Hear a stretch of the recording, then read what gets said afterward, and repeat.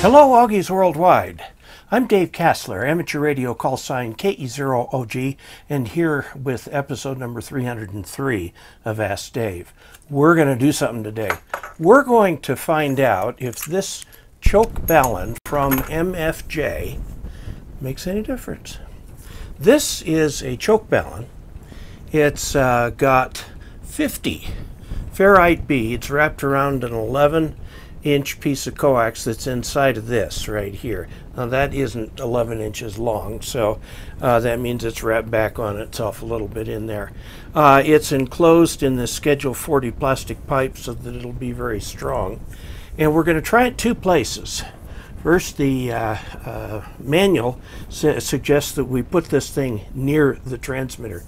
And normally you would put a choke Balun near the antenna, so we'll try putting it there. The antenna we're going to use is the MFJ-915, which is a 40-20 trapped dipole. It's a little narrow band on 40 meters. It covers the entire 20-meter band. And what I'm going to look for is to see if this makes any difference in SWR. It should handle the signal strength and stuff like that okay. But ideally this would give us a better SWR because it would keep the trap dipole made by MFJ does not have a Balun in the center of it. So we're going to add this Balun. I've got a little piece of coax extension that we can use here for doing that. So let's give this a try and see what happens. First, let's put that 17754 antenna back up, and we'll take some SWR measurements on it and note various things about it. And then we'll put the Balun by the antenna, and then we'll put the Balun by the radio and see if it makes any difference. Okay, let's look at results here.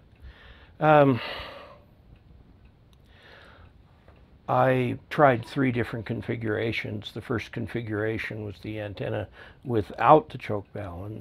The second configuration was the antenna with the choke Balun just prior to the transceiver, actually just prior to my MFJ 259B. And the third configuration was with the Balun out at the antenna. As you can see in these pictures here, it's hanging from the antenna with a short section of RG8U cable. And in that configuration, it should keep any kind of feed line radiation below that point from being a factor. We do see a tiny effect in the SWR results, but now remember that this antenna, the feed line goes through a lightning arrestor that is connected to ground. So the shield is therefore connected to ground before it comes into the house. And I ran it through all the stuff that it goes through before it gets actually to the transceiver. And so the antenna again that I used is the MFJ-17754, which is a two-band dipole. It's 40 and 20, and it's trapped. So it has fairly narrow bandwidth on 40 meters, but has full bandwidth on 20 meters. So let's take a look at the results using the overhead camera here. Let's look first at 40 meters. Now what I have in the chart is the 3-to-1 frequency, 2-to-1, these are SWRs, the best SWR, the 2-to-1 above there, and the 3-to-1 above there. So if we take it without the MFJ choke Balun, the 3-to-1 bandwidth, which is as much as the ICOM could tune using its internal antenna tuner, 7129, about halfway down the band. So this is the start of the, well, it's a little bit above the start of the voice band. 2-to-1, 7182. The best is 1.0-to-1 at 7251, sort of in the general band. 2-to-1 at the upper end of the band, and 3-to-1 way up above the band at 737. The band ends at 7.3. I could slightly lengthen this antenna and move these numbers down. Now, when I put the Balun in, there's very little effect. The best frequency is changed by just a couple hertz and still 1.0 to 1. And you see here that the frequencies, the 3 to 1 extends a little further down, but on the top end, the 2 to 1 and 3 to 1 stay the same. Now, when I put the Balun at the antenna, the choke Balun at the antenna, it moves the frequency slightly.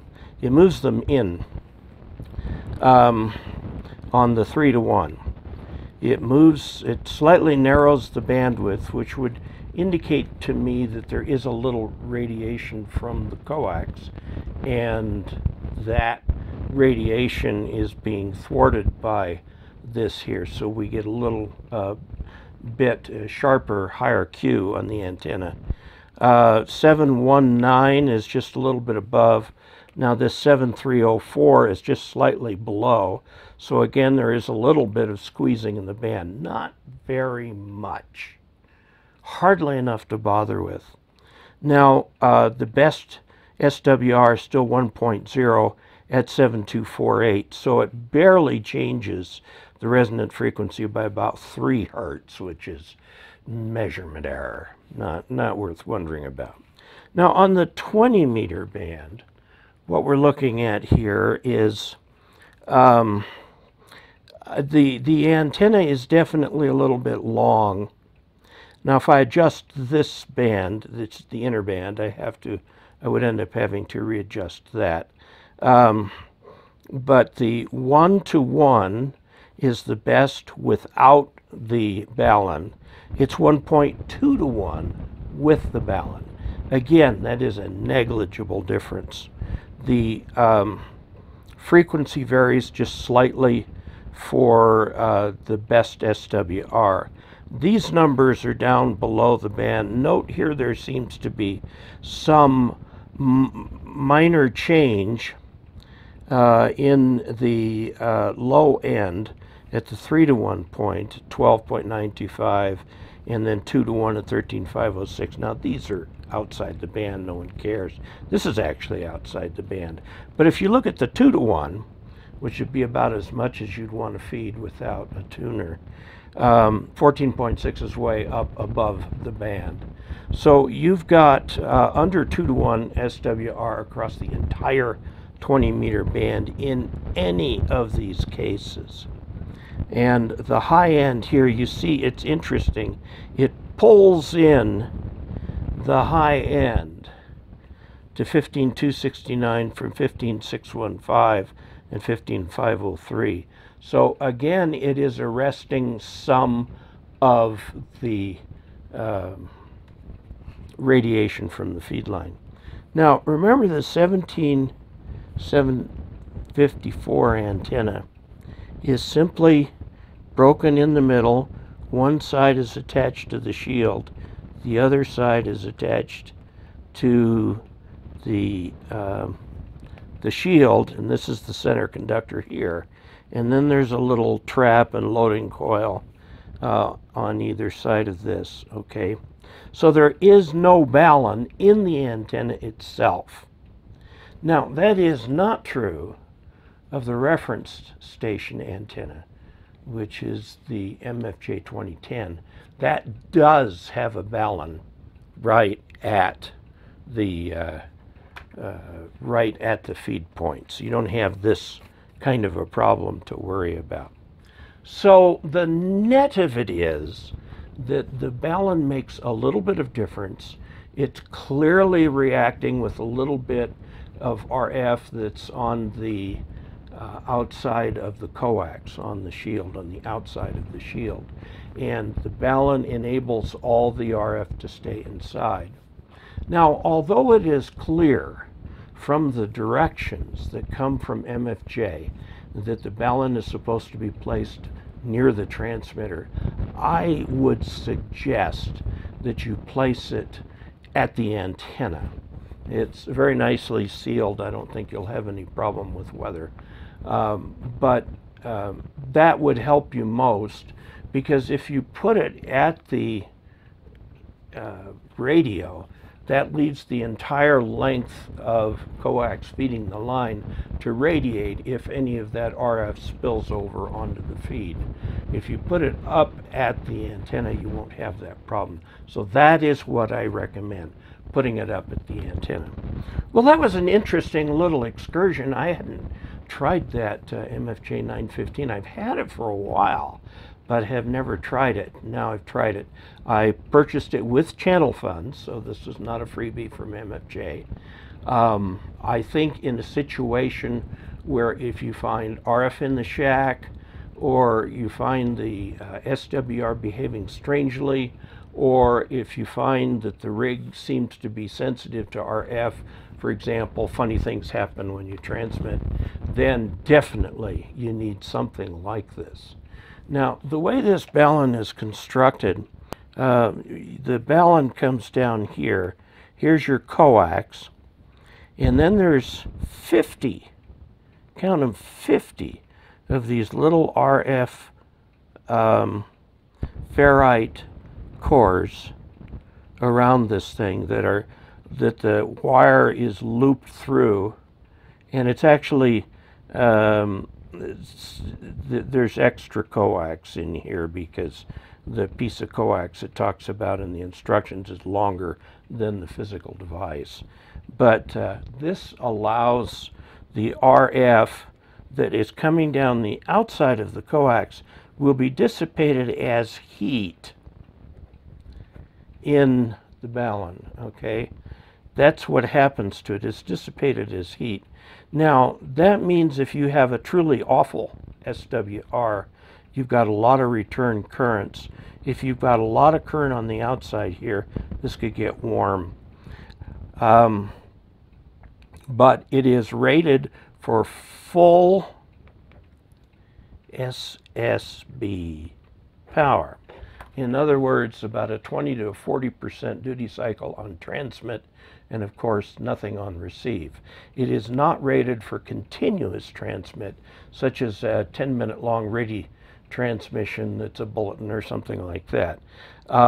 It's fine for CW, but remember that some modes are key down all the time.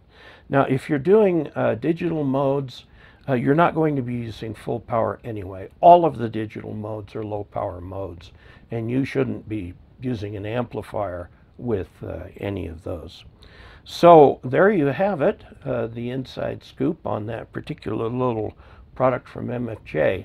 Again, if you're having trouble with weird RF getting into your setup or something like that, this product is only $40. It can be mounted out at the antenna or wherever it is best for you. Now, in my grounding setup, any RF on the current would be grounded out at the ground before it comes into the shack.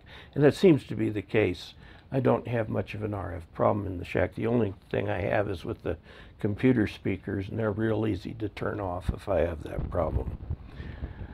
Thank you for all your support. Please go to dcasler.com/support to find various ways you can help fund this channel.